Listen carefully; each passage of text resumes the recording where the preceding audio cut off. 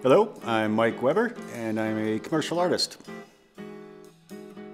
I've always had a fascination with art. I don't know where it came from. I drew as a kid. I solved puzzles. I watched cartoons. That's probably where it came from. People are drawing pictures and making cartoons out of them. And I wanted to do that. I won a couple of contests in grade school, and that just led on to other possibilities.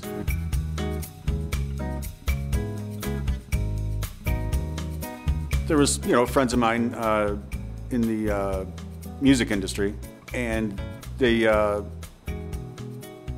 knew that I drew pictures, through school and other associations.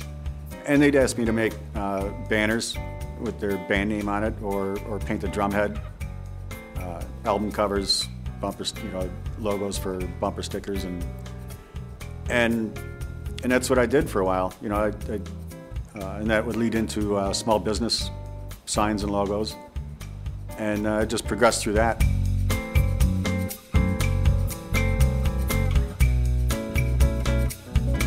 I'm just watching TV one day, and my niece had a connect the dot puzzle book, on the table next to me. And so I was just killing time, and I did one of these puzzles. I'm from Lockport, so the biggest thing in town is the Lockport locks. I thought that'd be a great subject for a puzzle. And while I'm doing it, it's what am I getting into here? Because I had a lot of dots. The puzzle contained 10,389 dots. And I started to research, what was the largest puzzle. And that turned out, so I was poking around the Guinness World Record website, and they didn't even have a category for it. So that gave me the confidence to apply, and they accepted it. And part of that was hosting an event, a public event that the people could witness someone completing the puzzle live. I chose to do that at the Niagara County Fairgrounds in the 2016 season. And it took about, when I did the event live, it took about 7.5 hours for my my witness to complete the puzzle. 2018 is when I got notified of my 2016 achievement.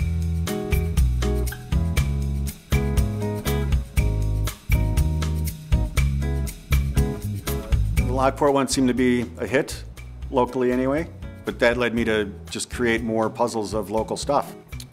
So I did the American Falls, and then the Wurlitzer organ at the Riviera Theater.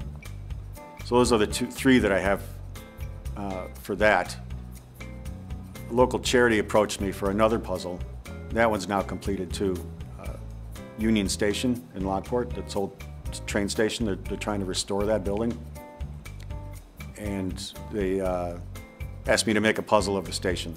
And then proceeds from the puzzle would go to the restoration efforts.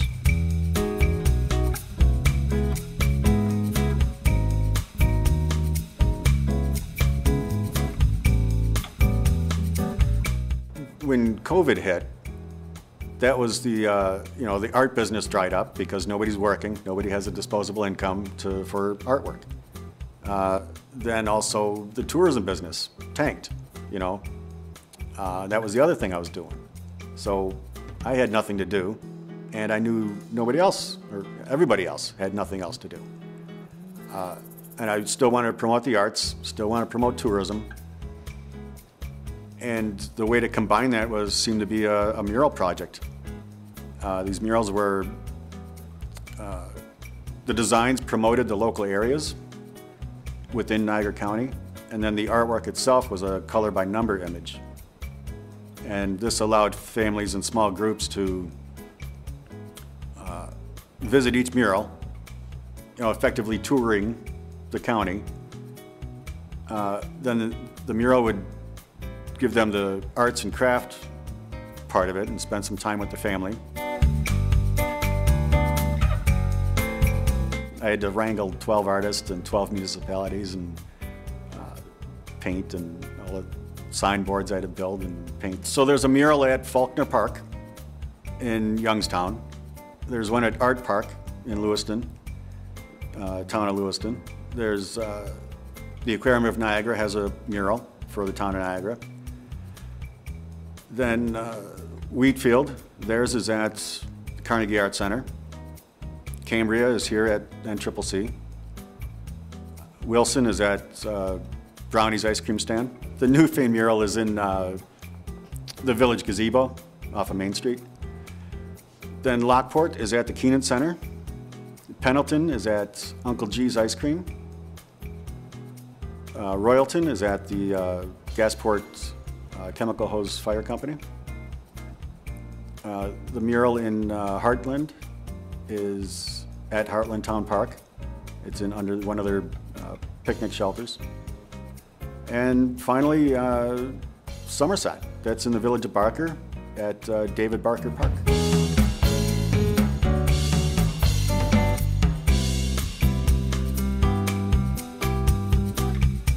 I thought having it as a color by number would create the interactivity that I wanted it to have. Each plaque has a number associated with it. It's based on the town's creation date. Cambria happens to be number 1. It was the first town. All the other towns came from it. This section here talks about the date and the history of the town. And then below that is artist information about which artist painted the mural. Then we have the color chart. This tells you when visitors arrive, what numbers correspond with each section of the mural. And then we have, these are the other 11 locations, all around Niagara County. And then we have the sponsors. And all the murals have chalk either on site or at a nearby store, retail location. But yeah, so that was the plan, was to always have it be a public activity.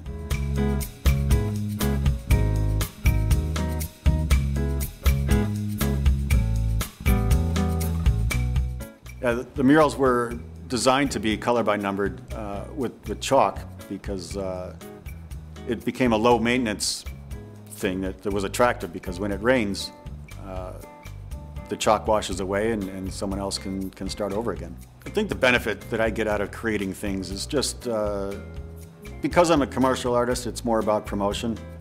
So I'm helping a small business get something that they might have to pay 4 times as much to get from somebody else. And it's not that I'm trying to be cheap or low cost, it's just that I recognize the value and the struggles that small businesses have. And I want to be available to help them get their message across, but also provide those services that I think they need. They may not know they need them. So I'm just trying to help. Same with the tourism thing, same with the local band thing. It's just the lifelong helping. And I'm trying to use my talent to do that.